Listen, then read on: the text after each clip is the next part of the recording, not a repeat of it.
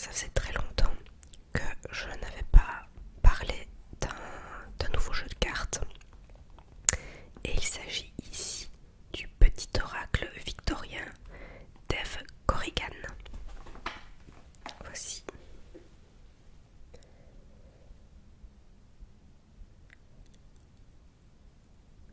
Alors il est joliment illustré, je trouve. Ouvrez ce coffret de 50 cartes illustrées et commencez votre voyage dans le temps. Lors de vos explorations, laissez-vous guider par l'inventeur, le magicien, le savant. Sur votre chemin, découvrez les secrets de la lanterne magique, le phonographe, l'oiseau mécanique.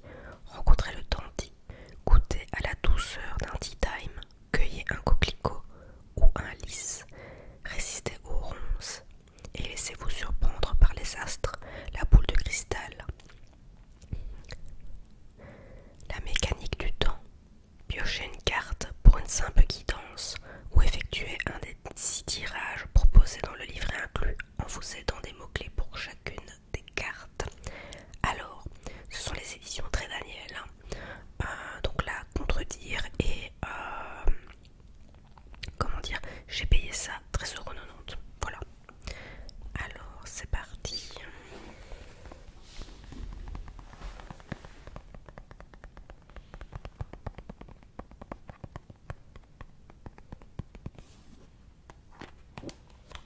Quand vous l'ouvrez, ça se présente de cette manière. Comment utiliser les cartes? Installe-toi dans un endroit calme où tu ne seras pas dérangé. Ferme les yeux et détends-toi. Après les avoir mélangés, avec ta main gauche, choisis une carte en pensant à la situation qui te préoccupe. Lis le conseil qui t'est destiné et inspire-toi des mots mis en gras sur ton message pour te guider. Si tu veux approfondir une situation, utilise les méthodes de tirage proposées dans le livret et sers-toi des mots-clés des cartes pour interpréter ton tirage. Fais confiance à ton intuition. Alors en effet, vous avez un petit livret explicatif, donc tirage et mots-clés, et tout l'explicatif ici. Et je disais, ce que je trouve génial avec ce jeu, c'est que c'est pas juste choisir une carte grand matin en posant éventuellement une question ou avoir la guidance de la journée. C'est que vous pouvez vraiment faire aussi plusieurs types de tirages avec ces cartes-ci, et c'est ça que je trouve vraiment génial. Les cartes te permettent de recevoir une guidance et peuvent aussi être un support de méditation. Tu peux également réaliser des étalements. Dans un étalement, on utilise plusieurs cartes afin d'avoir plus de précision sur l'état actuel d'une situation. C'est en quelque sorte une photographie de ce qui est en action dans l'expérience que tu vis. Cela te permet d'en comprendre les rouages pour que tu puisses avancer plus sereinement dans ta situation, tout en t'invitant à être un créateur conscient de ton devenir. Interpréter son tirage. Les cartes représentent des symboles et fonctionnent donc par analogie et d'association d'idées. Si tu as des difficultés à interpréter une carte, n'oublie jamais de laisser libre cours à ton imagination et de prendre en compte les pensées qui naissent en toi. Par exemple, la carte « La lumière » est illustrée par une ampoule. L'ampoule peut te faire penser à une idée soudaine ou à l'action d'éclairer une chose. Pour certaines personnes, cela signifiera qu'il est temps de révéler une information que l'on cachait jusqu'alors. Et pour d'autres, il s'agira d'une lumière intérieure, telle une prise de conscience. Peut-être que pour toi, le téléphone va te rappeler que tu dois contacter une personne ou encore qu'il est nécessaire de partager ton avis malgré la distance de point de vue, etc. Selon ta situation et ton histoire personnelle, d'autres interprétations pourront te venir à l'esprit. Écoute-toi. Et puis après, vous avez tout le détail. Donc s'il y a une carte qui semble positive ou une négative, voilà vos ressentis dans le tirage. Et je regarde aussi au niveau des étalements. Attendez, je regarde un petit peu.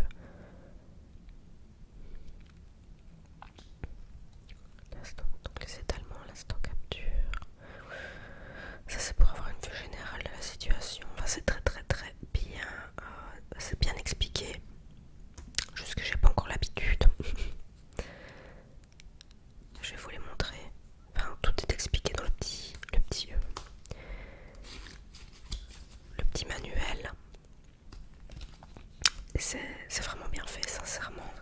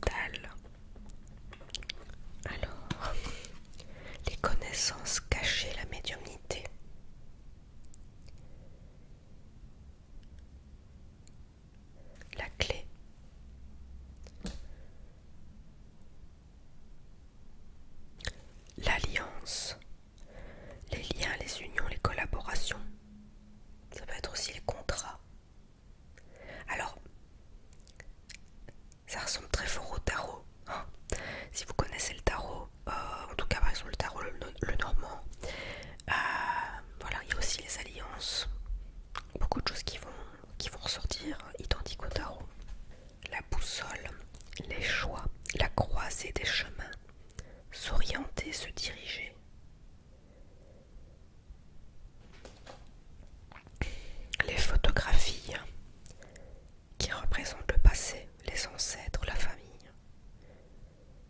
Ce qui est très logique au fond. La lettre, s'ouvrir aux autres, s'exprimer, les messages et courriers. Ensuite, nous avons les connaissances, les études, approfondir, rechercher, apprendre.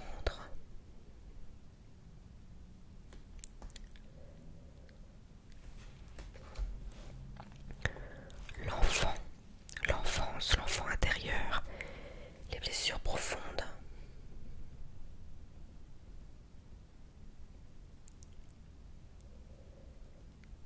Les mâles, les changements et renaissances, ce que l'on emporte avec soi.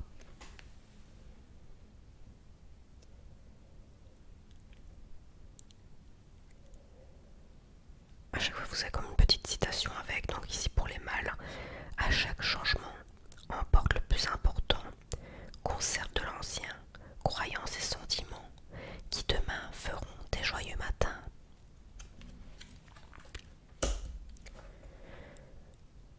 Alors ensuite on a le souverain, qui représente l'argent, les ressources matérielles, le corps et la matière.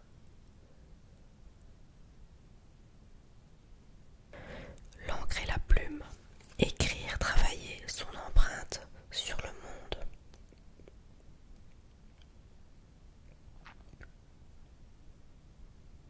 Puis nous avons tea time, le repos, les vacances et les plaisirs, les pauses. C'est très bien que je vois ça avec vous parce que moi j'apprends aussi ce que ça veut dire. Et en même temps il y a une logique. Ensuite nous avons dandy, les pensées, les mots, les artifices, les apparences et convenances.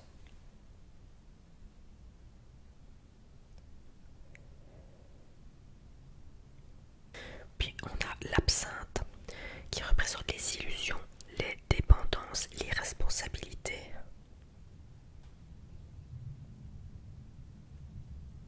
Le corset, ça, ce sont les contraintes, les normes, ce qui oppresse.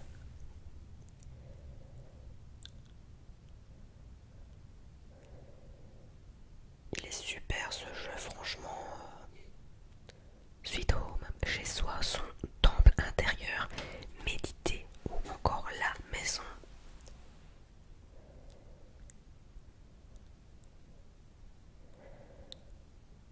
C'est maintenant que je me remarque que j'ai pas encore montré le dos de la carte.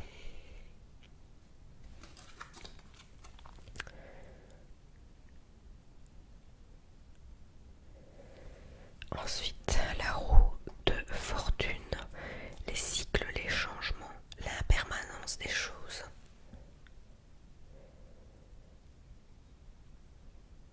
Parce que tout bouge.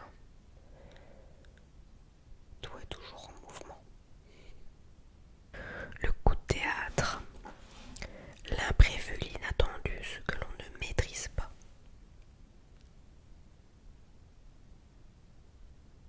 J'espère que vous voyez bien les cartes que je vous montre. Avec le petit reflet extérieur, ce que j'essaie de privilégier un maximum. La lumière naturelle pour mes vidéos. Puis, nous avons l'oiseau mécanique. Donc décider par soi-même, indépendance et libre arbitre.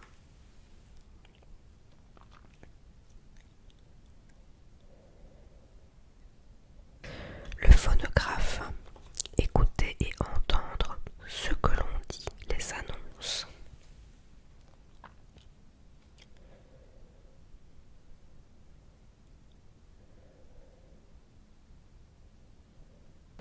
Instant capture, le moment présent, arrêter le temps.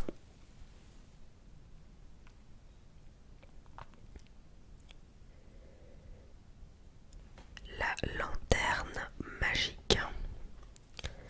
Là on parle d'expériences passées, les richesses intérieures.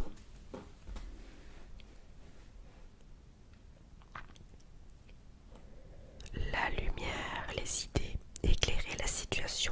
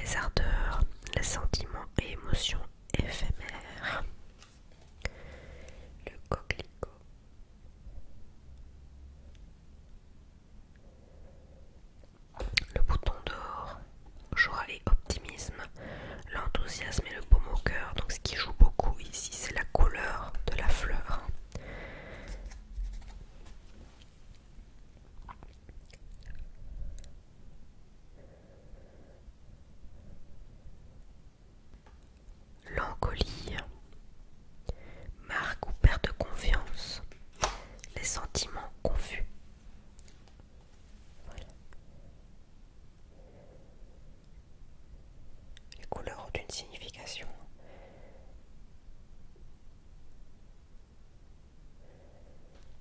Ensuite, nous avons la rose. Amour, les doux et nobles sentiments. La rose.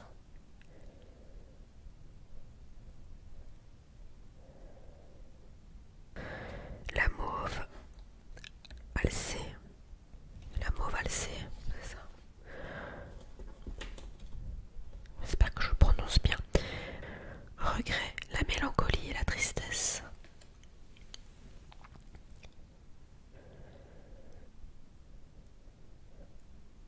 Ensuite les ronces, les obstacles et les difficultés, les soucis.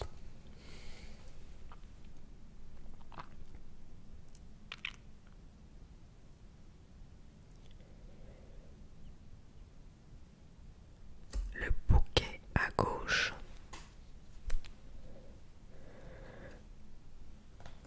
Alors, il y a deux types de bouquets. Ok, donc il y a le bouquet à gauche, comme je vous disais, donc qui veut dire non. Le bouquet à gauche, donc non, exprimer un désaccord, être en désaccord avec quelque chose ou quelqu'un.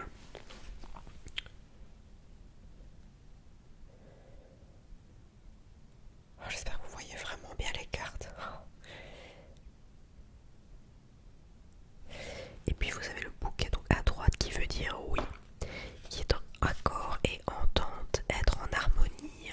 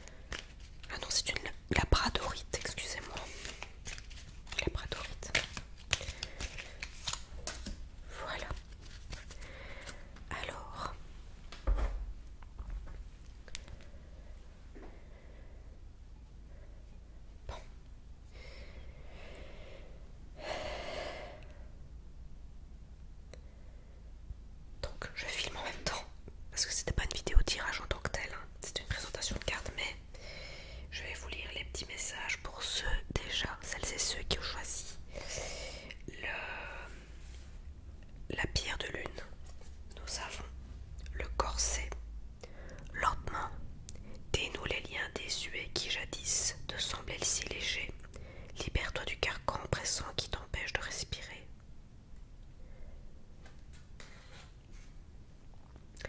Si vous avez choisi l'ombre,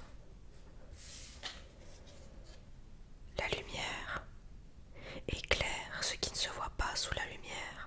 Tu trouveras des révélations, des terres d'inspiration parsemées de jeunes idées pour démêler la situation.